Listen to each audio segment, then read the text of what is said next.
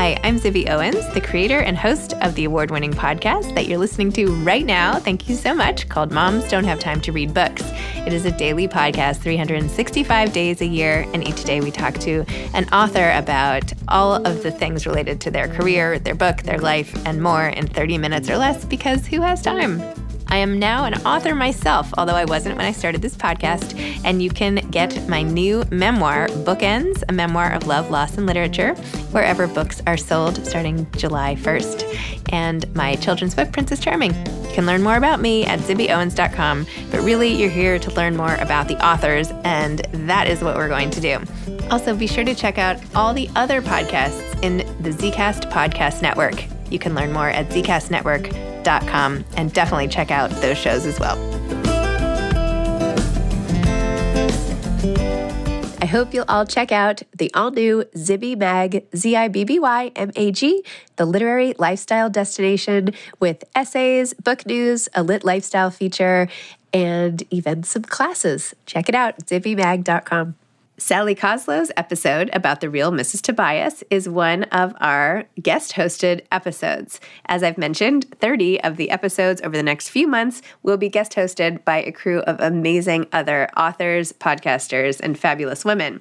This one is being hosted by Alisha Fernandez Miranda, who is one of our Zibby Books authors and also hosts the podcast Quit Your Day Job. So you will hear more about her own memoir, My What If Year, but now she is going to interview Sally Koslow, the real Mrs. Tobias. Sally is the author of The Other Side of Paradise, bringing to life F. Scott Fitzgerald's passionate relationship with secretly Jewish Shayla Graham, the widow Waltz, the late lamented Molly Marks, and With Friends Like These, and the non-fictional slouching toward adulthood. Her debut novel, Little Pink Slips, was inspired by her long career as the editor-in-chief of iconic McCall's magazine.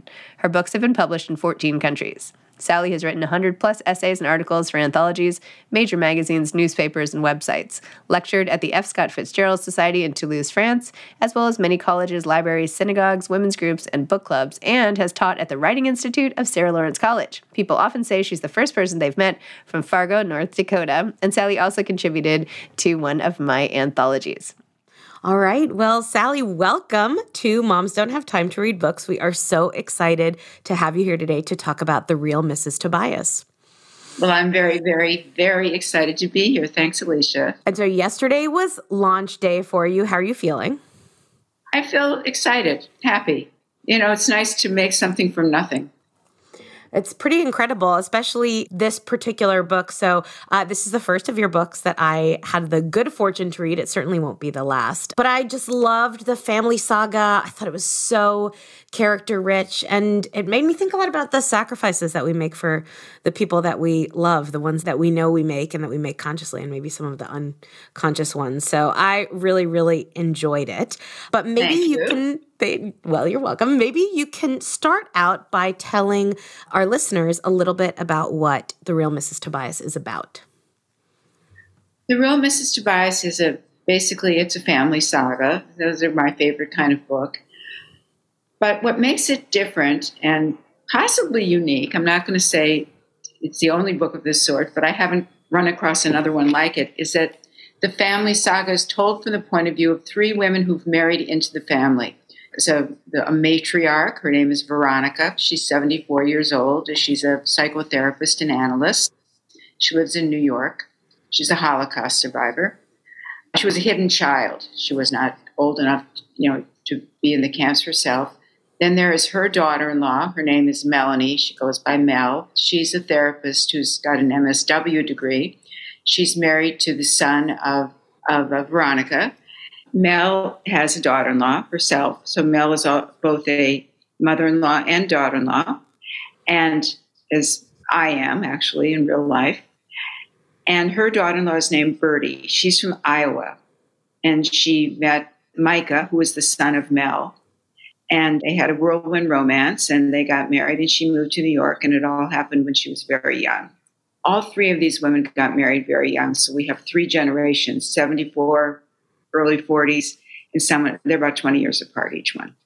Someone who's in her 20s. I loved that you focused on that mother-in-law, daughter-in-law relationship, because I don't think a lot of people focus on it. And it is really, really unique. This idea that you kind of marry into a family and you're supposed to love them and treat them as your family, but they're not the family you grew up with. What made you want to write about this particular relationship?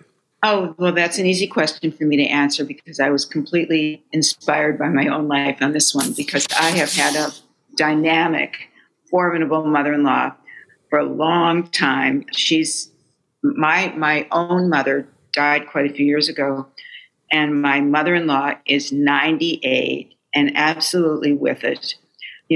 Very informed on politics and other current events, and just leased a new car, which she drives very ably. And oh my God. she's an amazing bridge player, and very sharp woman. Cares a lot about replenishing her wardrobe, to use her phrase.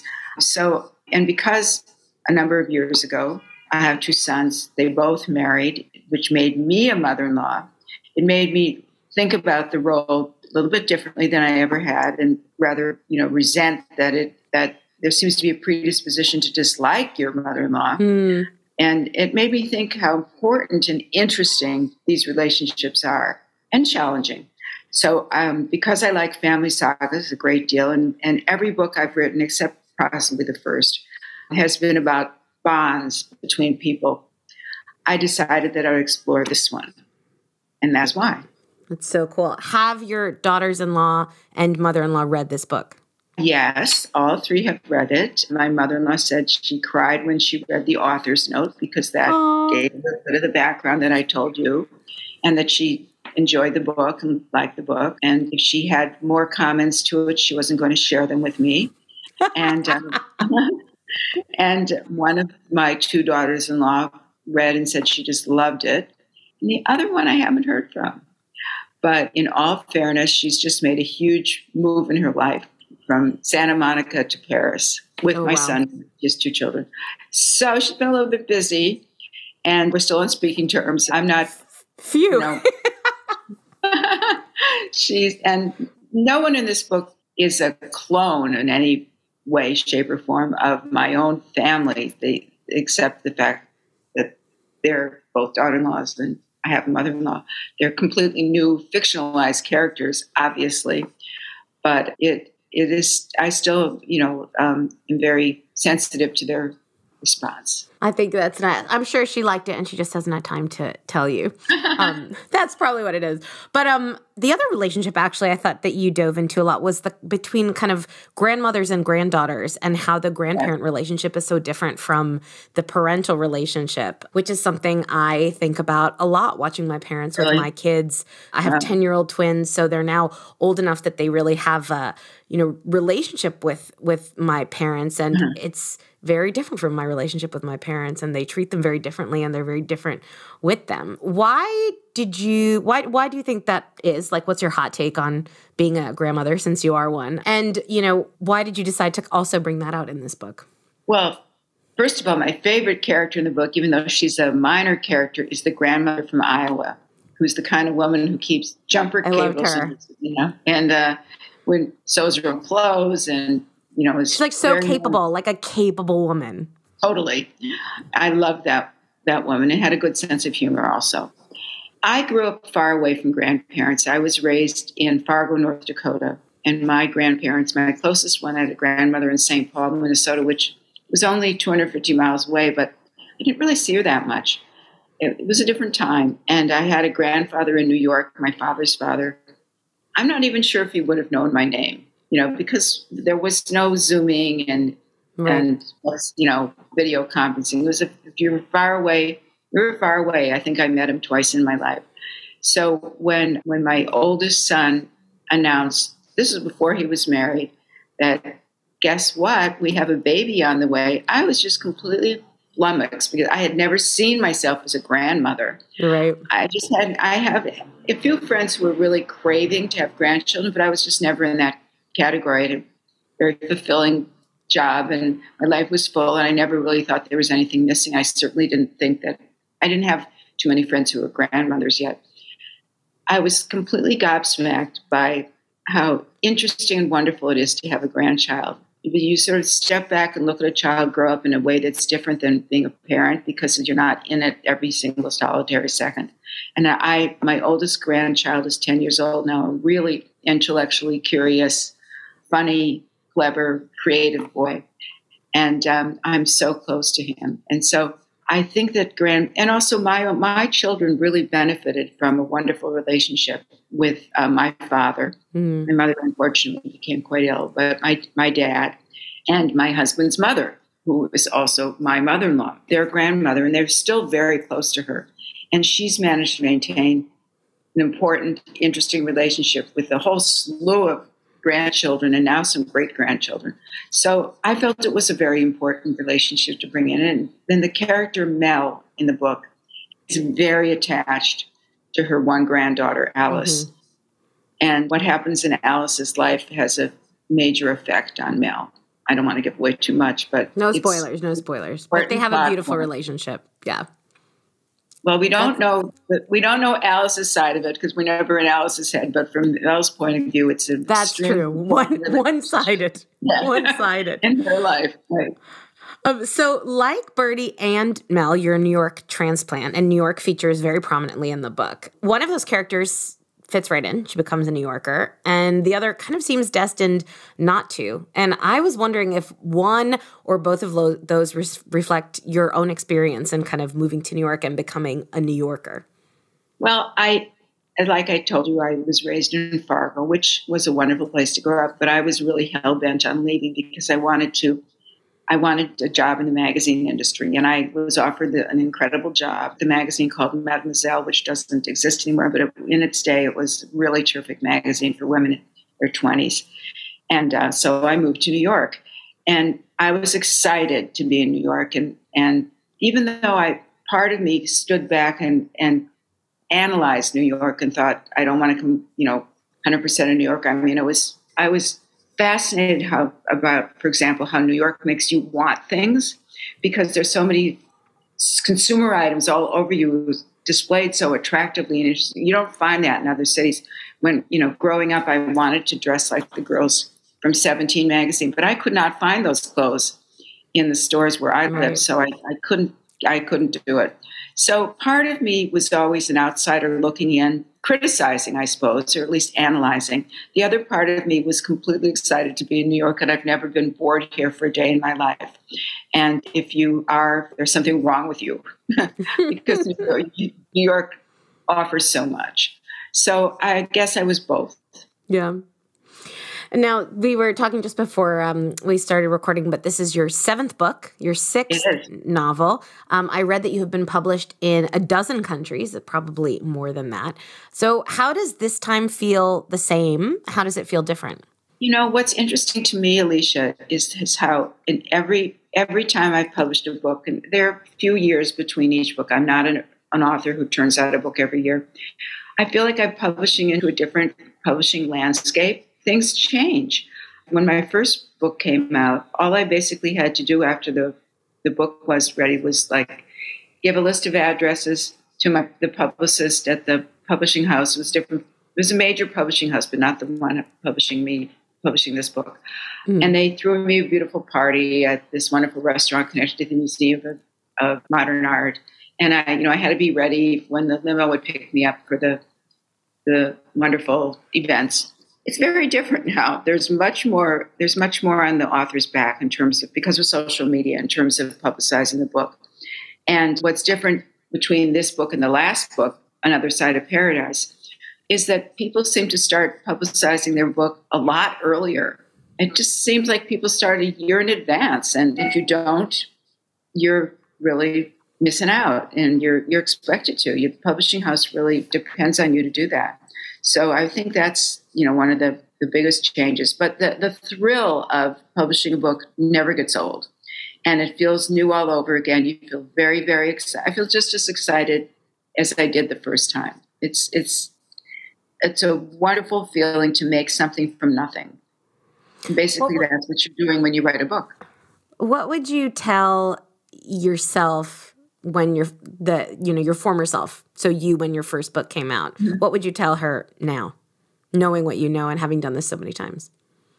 I would say you might like this more than you think, because I wrote a book kind of to fill my time when I was looking for a job. I had been an editor-in-chief of a major magazine, and then another major magazine, but then a startup magazine, and the startup magazine crashed, because most startup magazines do, basically. And magazines had already started to fade away a little bit. I mean, it was published by a major company and also the Disney company. It was a magazine that extended the brand of Lifetime Television, which was, it's very popular now, but it was even more popular and unusual back then. And but unfortunately, it didn't really take off as a magazine. So I wanted to get another job as an editor-in-chief of a magazine, but there aren't very many of them. It's right. There's only one editor-in-chief at the top of each masthead. So I joined a writing workshop, which my friends thought was nuts, because I'd been writing my whole life. I was the editor of a magazine, but I had never written fiction, never. And the leader of the group, the writing workshop, encouraged me, and so did the other colleague writers in the group. And it just turned out to be something that I enjoyed, and thought, this plays to my strength more than being an editor of a magazine, even though it's very different. When you're the editor of a magazine, you have about 85 tasks to complete each day, and then you take a ton of work home at night. It's very lonely to be an author. I'm lucky enough to live in New York, where I can meet other authors and their friends for lunch or a glass of wine or something. But it's basically you sitting in front of your laptop. But I realized how much I liked it. And at that time, when looking for a job, the jobs were either in places to me that felt undesirable.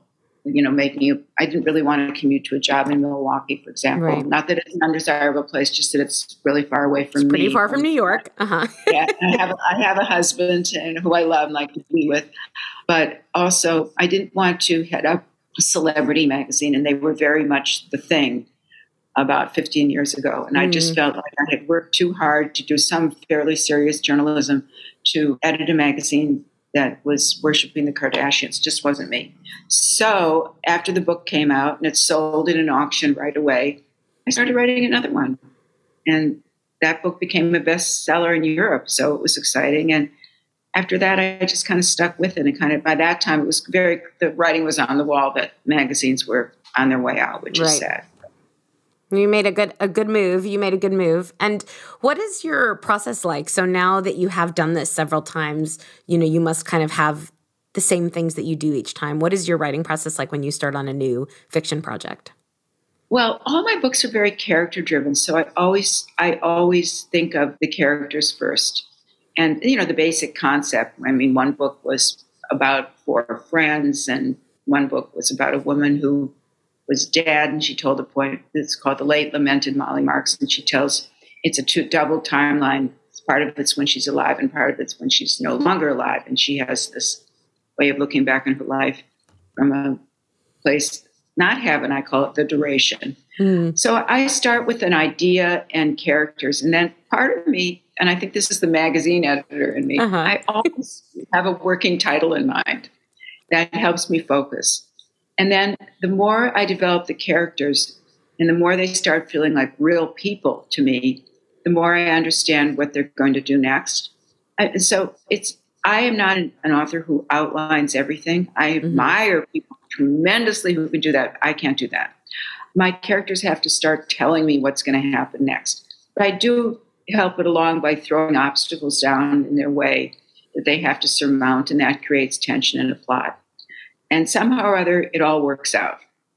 But that is my process is also inspired by being a magazine editor, that I'm quite disciplined, and I get up early in the morning and I sit down at the computer and I put in a few hours and then take a break. And then usually once I've written something, I love to turn myself into an editor and go over it again and again. I don't want to tell you how many agains, because I just don't stop reread. I usually reread what I've just written to start writing for the next day. So I bet your editors love you. They must get something very polished by the time it comes to their desk. Oh, yeah, but it might have the word astonishing 25 times. You get hung up on words. So, and I also keep trying to raise the bar on myself to try to improve the actual writing. And I've tried different slightly different kinds of books because one book was nonfiction and one book was a historical novel. Mm-hmm. So I keep trying to challenge myself, but basically what it comes down to is a lot of sitting in front of a laptop. Yep. I have found that as well, just in different places. I try to always change where I'm sitting so I don't get bored, but a lot. The working montage would be just like a lot of typing in front of a screen.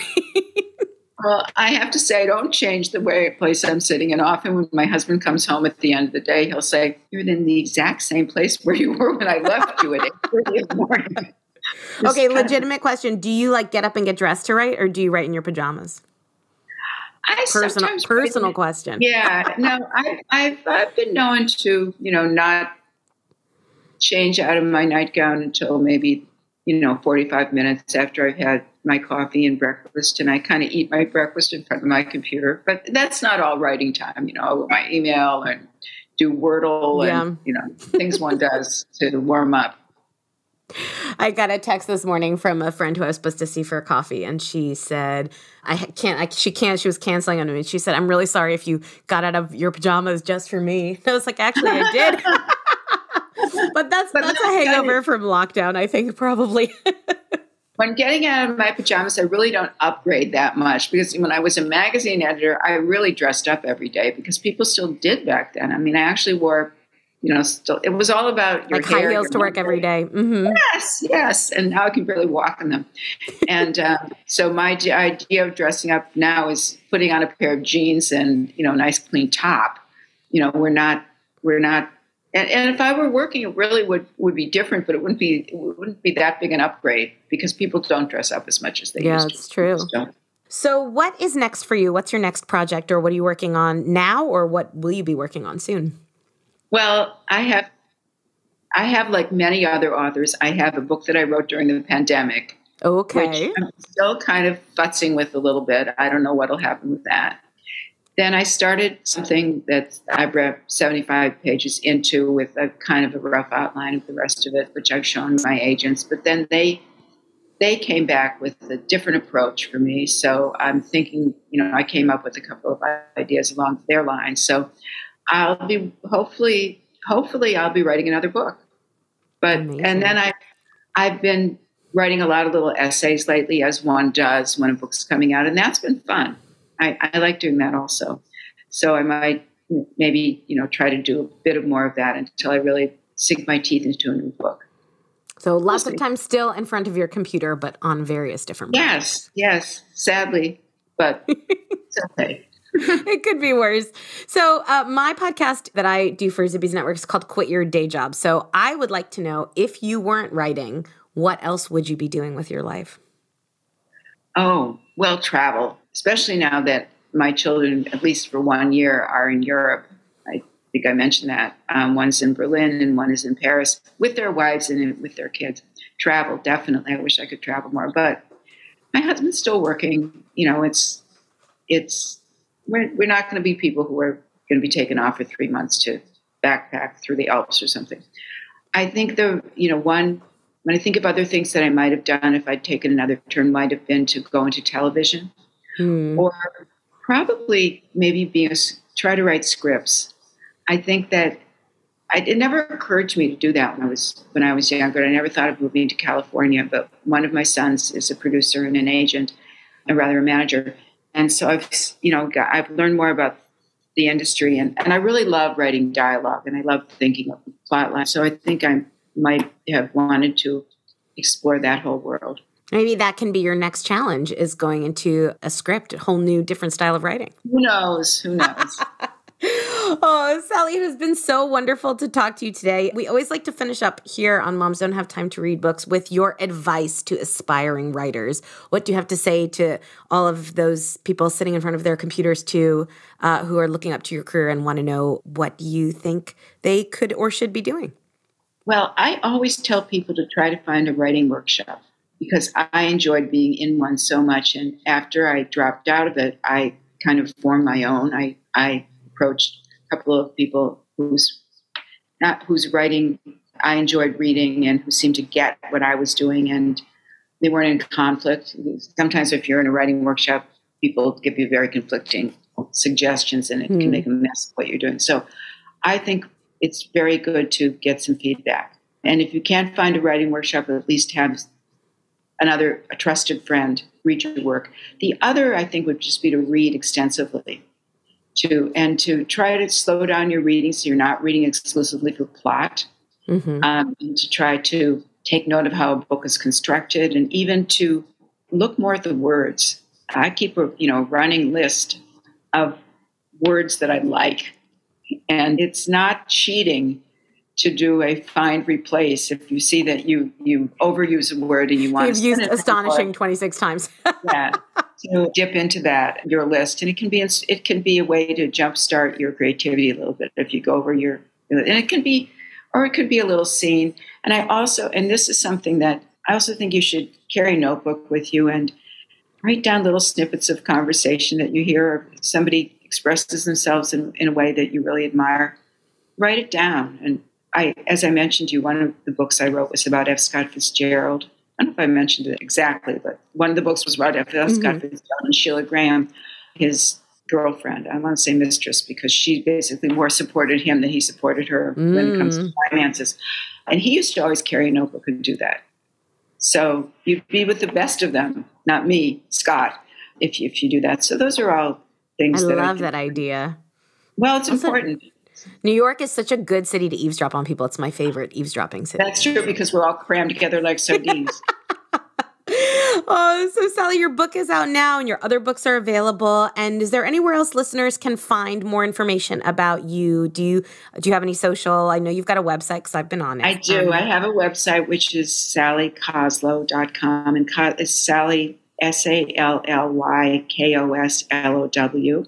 And I have an Instagram account, and I'm pretty sure it's under SP Koslow. I don't think it's too hard to find it. And you can find me at Sally Koslow Author on Facebook. I'm not a big Twitter user, but once in a while I tweet something, and I think that's Sally Koslow also. So I'm there. You're everywhere. Pretty visible, yes. Awesome. Well, Sally, thanks so much. Sorry, go ahead. No, go ahead. I'm just saying. And now because of video conferencing, it's easy to visit people's book clubs wherever they are. And I do think that The Real Mrs. Tobias is a terrific book for a book club, because after you discuss what's going on with the characters in the book, you might want to segue into what's going on with your own mother-in-law or daughter-in-law. Could be interesting. I totally agree. As long as my mother-in-law is not in the book club with me, I definitely would like to discuss this book with the book club. Just kidding. I love my mother-in-law. Good. I love mine too. Did I not say that I adore her? You did. And you called her formidable, which is a pretty awesome way to be described. I aspire to be described as formidable by my own daughter-in-law one day. So, I don't think so. Oh, Sally, thank you so much, and good luck with the rest of the book tour. It was so nice to speak to you today. I loved it. Thank you very much. Be well. Take care, you too. Bye. Bye. Thanks for listening to this episode of Moms Don't Have Time to Read Books.